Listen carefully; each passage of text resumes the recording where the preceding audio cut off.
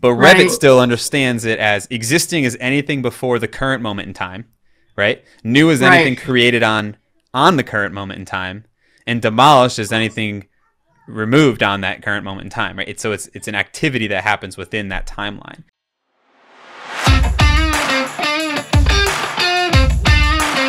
It's a process that if you are using Revit, if you are using BIM, every single design team should be doing this. I've got a lot of my architect friends out there. You are actually the ones who need to hear this more than anything.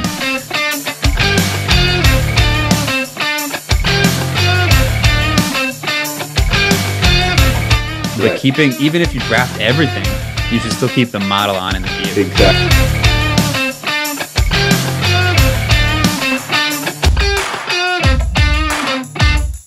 Is that pretty much my only option? So explain to me again, actually I'll try and pull up the post too, just so I remember, but explain to me again the phase structure and what you're trying to do. So it's multi-phased, so let's say there's what, 3 phases maybe? Just Right. So it's an existing building and we're doing renovation. We're adding in we're like filling in a courtyard, I guess. Mhm. So we're trying to match existing walls for wall height and everything, but our elevations are showing existing building as it is. Mhm. There was a demolition phase where there was some temporary construction going on Mhm. to what we're calling phase 2, where it is the final, new walls, Mhm. permanent walls. So we Mhm. want that phase 2 work to really pop in elevation. Okay. So Got I it. want to force those to a bolder line by phase. Mhm. Okay, so let's see what we can do here. Why this room's not closing? It's really bothering me. Okay, if I go to manage and up here to phases,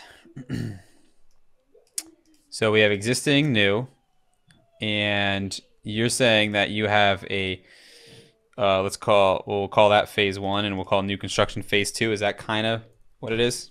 Yes. Yep. Okay. So if you want, and then you want, let's do this. So let's just create those phases. So let's say all of this is existing. Let's start there. Okay, so all that's existing. Okay. Now I'm going to draw this box here. And we'll do another one here. Okay. And these boxes will say are phase 1. Okay. Mhm. And then I'll draw a couple boxes over here. I'm trying to get stuff that you can see in elevation. So Right. Got it. I'm just drawing little additions here. Okay, so now these guys were created in phase 2, right? So we have Okay. phase 1, we have existing, and we have phase 2, right? Right. So if we look at our elevation, okay, in my elevation, I should probably turn off my template. Hold on. There's depth queuing on this template, so I'm just going to turn all that off. Okay, so we're at our south elevation here. So you'll notice, right? So I'm in phase 2, and my phase 2 work is bolded. The rest of it is existing now. So it's set up as existing. So I'm in phase 2 as my phase, and I'm set up as previous plus new. Okay, so the way this works is if I go to my phases, and look at my graphic override, sorry, my phase filters. So previous plus new is the one that we're using, right? Right. So new, Right. new is everything created in the phase that the view is set to, okay? So that's by category. So that means that it's going to be whatever you set for that view is set up, right? Existing Okay. is going to be overridden by your graphic overrides for existing. Right now, phase 1 and existing are all existing to Revit. Right. Okay. Right? Got it. Yep. Everything existing. And then you'll notice demolish is not showing and temporary is not showing. So then my graphic overrides, right? This is now Revit's way of saying, okay, if something is considered existing, which in our case is phase 1 and existing conditions, right? These are the Right. overrides. If something's new, these are the overrides, right? And so you can, or you say by category, which means your view is overriding it, right? Right. Right. So then Okay. if we flip this to phase 1, right, then your phase 2 stuff goes away and your phase 1 stuff is by category, which means anything I do in here, right? So if I wanted to do a wall pattern it'll affect only the new stuff for phase 1.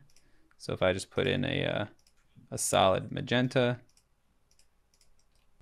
right? But if I flip it to phase 2, phase 1 and existing are all now considered existing to Revit. Okay. Does that make sense? Yes. So most likely it was your phase filters or the way the view was set up for those phase filters, or someone messed with your graphic overrides and your phase filter conditions that I was just showing you. This is part of the reason why I'm so adamant about the whole no demo phase thing, and is it's a little confusing in the sense that in our minds, right, existing, demo, new, like those are concrete phases and moments in time. But what you're seeing here is that as far as Revit's concerned, there's kind of two things happening. There's your project phases, and this could be called phase 0. It doesn't matter. So now you're not using any terms, new, existing, demo, any of those things. You're just using phases. But Revit still understands it as existing is anything before the current moment in time, right? New is anything created on the current moment in time, and demolished is anything removed on that current moment in time, right? So it's an activity that happens within that timeline. Right. And that's why I'm adamant about you don't need a demo phase, because if I wanted to demo this, so I can say, this guy and this guy were demoed in phase 1, let's say. So they were created in phase 0, they were demoed in phase 1.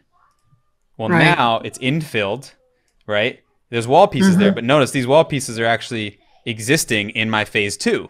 Because they were created in phase 1. But if I flip down to phase 1, those guys will turn pink. Right. Because now they were created in phase 1. They're new in phase 1. Whereas now I can also say previous plus demo, because now what was demolished in this phase? Now I see. I don't need a demo phase. I just need Revit to look for what was demolished in this current phase. The only time you need a demo phase is if you're actually constructing something during the demo phase. Right. Which in most cases you're not, unless you're doing logistics plans or temporary shoring, right? Like there may be a condition like you're talking about, but in most cases you're demolishing something in new construction, and then you're building the new construction within that same phase. So it's not, it's the demo is actually not a moment in time, it's an activity that happens in the moment in time. Right. Yep.